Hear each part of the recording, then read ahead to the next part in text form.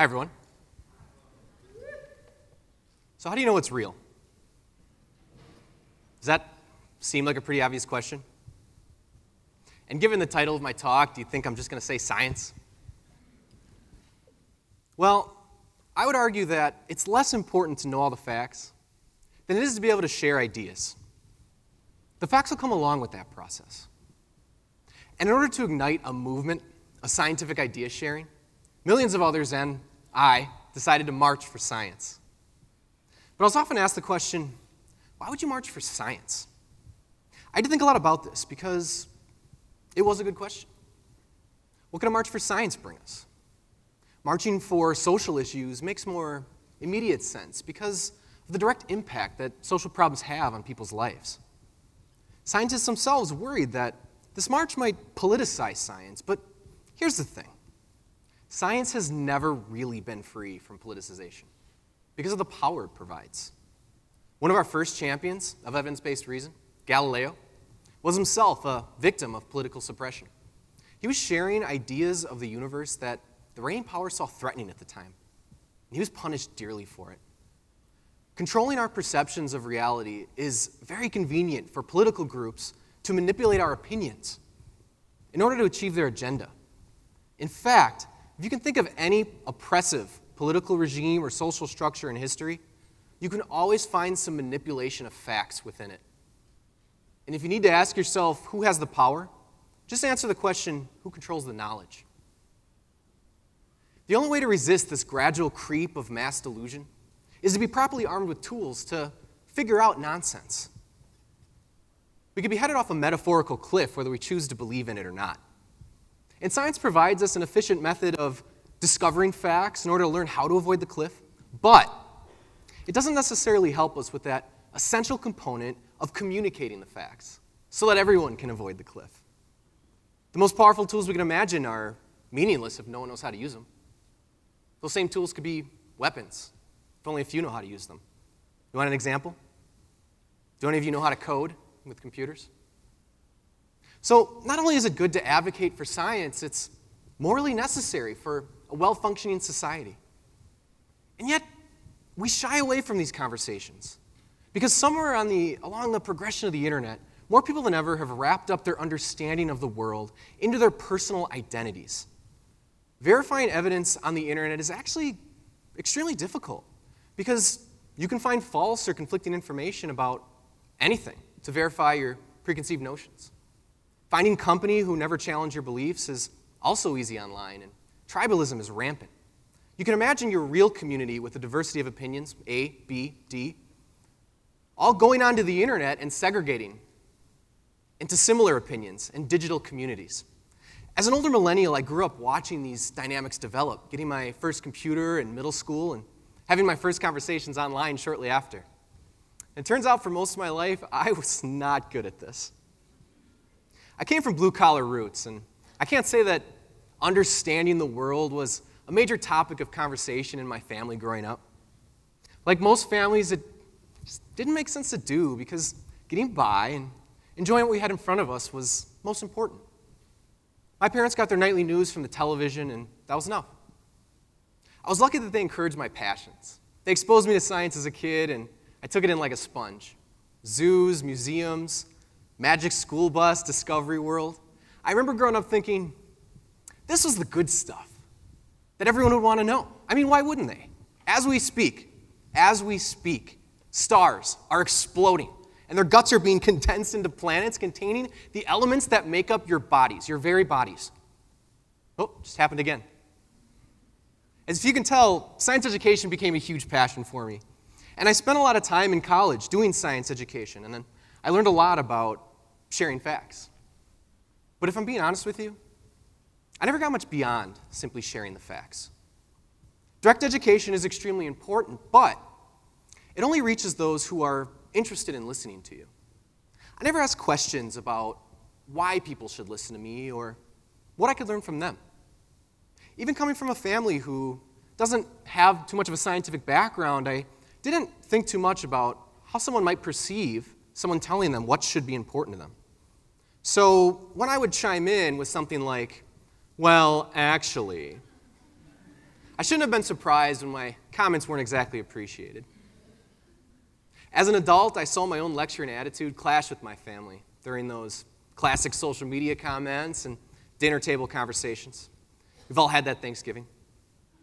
To this day, I have a family member who grew up 2 doors away from me, who helped raise me, who fed me biscuits and gravy on Saturday mornings, who probably wouldn't talk to me today because of words I've used to them. I'll forever regret saying, "You don't know what you're talking about," to someone that I loved. Because what really happened is we didn't know how to talk with each other. I didn't get too much of this reality check in academia either. I spent 8 years in research institutions, during my master's degree and afterwards as a research specialist. And I was hard-pressed to find people who disagreed with me on any of the hot-button scientific issues. I mean, sure, the science community argues over various hypotheses and the interpretation of results, but overall, people in scientific circles share similar values and take for granted the process of knowing what's real. We just share the facts and hope people appreciate them because we've done the work and they haven't. Let's also be frank. Feeling like you have all the answers can make you unwilling to engage with someone who's challenging you that you think knows less than you. Maybe you don't think it's worth your time. It's important for me to say there are those in academia who are actively challenging this communication issue.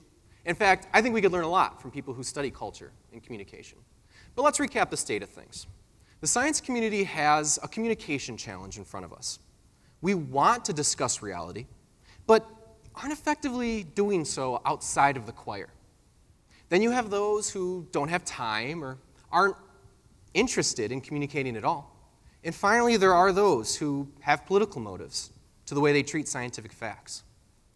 As societal rifts grew and grew through the echo chambers of the internet over the last presidential election, something just felt necessary about this moment to finally say enough is enough. We need to re-energize the public conversation about science that we saw when we landed people on the moon. Because if we lose those fundamental principles of knowing that our founding fathers valued so highly, we lose our foundation of democracy. The science community may not have caused this problem, but we're going to need to seriously reevaluate our approach if we're going to help solve it. This is why it was time to March for Science. With the fire of all these thoughts in my mind, I joined the March for Science organization team in Milwaukee. I found them online, actually. I was excited to see that they were hoping to tackle these very issues that I'd been struggling with. And we had a lot of conversations about what a March for Science would look like. Whether we realized it or not, we decided to implement ideas that scholars of communication have known about for a long time. We weren't going to tell people what to think or why our way was better. We were simply going to welcome everyone to celebrate science and encourage people from all backgrounds to find a piece of science that belongs to them. Something we can agree upon as a starting point to get our conversations going again. This would be a welcoming celebration because we all stand to benefit from scientific achievements. Knowledge is empowering, and we can all unite around that fact. We had no enemies. We weren't against any institution. We sought to be the movement of pro. We just wanted to stand together, be nerds, and get excited about science. And we had a few approaches to achieve these goals. We wrote articles to feature local scientists to try and break through the jargon and make their work more approachable. We invited speakers to the march from a diverse background of life experiences in science to allow the public to better relate with them, to show that scientists are part of our community. They're our neighbors. And since many of them are paid with tax dollars, they serve the public, and their work contributes towards the greater good. We also strategized ways we could bring people from every ideological background into the fold and reach out to those who might see us as threatening. We networked with the outer suburbs and the inner cities. We made a painstaking effort for inclusivity, to make a political statement without having a partisan one. In our messaging, we made clear that partisan identities are irrelevant to the fact that science moves this planet forward. It's all around us. It's this. It's everything that you can look at in this room right now. There are scientific achievements everywhere. And finally, we had a policy not to shy away from people who challenged us. In doing this, I learned a lot about navigating these conversations, and it was one of my most reflective experiences. We had one particular challenger leading up to the march that I'll call Tim, and Tim was not happy with us. He used some colorful language on social media chat to let us know. Tim made clear that he saw what we were doing as threatening what he believed in. We thought about ignoring Tim, but we decided to engage him. We asked questions like, okay, why are you feeling that way? What matters to you? And how can we address your concerns? We wanted to let him know that not only did we have nothing against him, we wanted to welcome him to the march and try to find something we both agreed upon in science that we could celebrate together. I don't think he expected that. He stopped replying after too long. But then on the day of the march, there was Tim. He approached our team as the guy we'd been interacting with on social media, and he told us, I really do support science. I just thought you'd be biased. Thanks for not being biased. Tim marched alongside us and thousands of other people that day. For him, at least, a common denominator was found between Tim and a bunch of nerds he'd have no interest in speaking to otherwise. And I get what you're thinking right now. It may seem a little unbelievable, but this really did happen. But no. This is not the magic bullet to solve all of society's problems. It's true. Some people will never talk to you. And plenty of people didn't. But by at least leaving the table open, we engaged more people than we would have ever otherwise. We wouldn't have reached him if we didn't try. Through continuing that effort, we can pull the average of society towards more reasonable and approachable discourse. More people interested in discussing facts. We founded the Milwaukee Area Science Advocates to be that continuing force, to help keep these important conversations about science alive and well. And we've drawn some lessons for ourselves from the march and for this science movement as we continue forward. The most important lesson is not for those who have unscientific beliefs. It's for people like me, who are interested in sharing scientific ideas. Most critical is that the science community has to start getting themselves out there. You have to. And have the difficult conversations with the public. Not just at the annual symposium or the usual science venues, but at the local town hall, in the newspaper, with elected officials, and just out with your neighbors in the community. I know it's tough. I know. It's a thick barrier to break, and it may not always end well. And maybe you don't think it's your job to be your own advocate. But in a society where the public appreciation of science is dwindling, those who think it's not their job may soon be out of one if they don't speak out. And we need you, so please, get out into the public, share your ideas. And when you do this, it must be done with compassion. The scientific process doesn't have a heart, but scientists have a heart. So science communication needs a heart. We have to have the humility that none of us are above taking the time to truly understand someone who disagrees with us. Let's give less lectures and ask more questions. Let's always have something to learn. What matters to them as a person? What are they perceiving about me, or what am I perceiving about them that could be totally wrong? Remember that no one is their list of facts and beliefs. Ideas exist outside of an individual. And you might be right, but you can be right in the wrong ways. Avoid ignorant strawmans and leave the insults at home. That gets us nowhere. Alan Watts said, if a person believes the earth is flat, you're not going to talk him out of that. He can look out the window and see that it's flat. The only way you're going to convince him that it isn't is to say, okay, let's go and find the edge. So practice something that I've learned is called steel manning. You heard of this?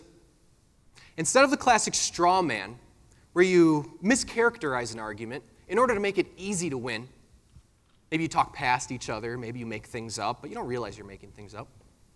Try to form the best version, the most reasonable version of an argument you disagree with. State it back to the person you disagree with and see if they agree with your summary of their idea.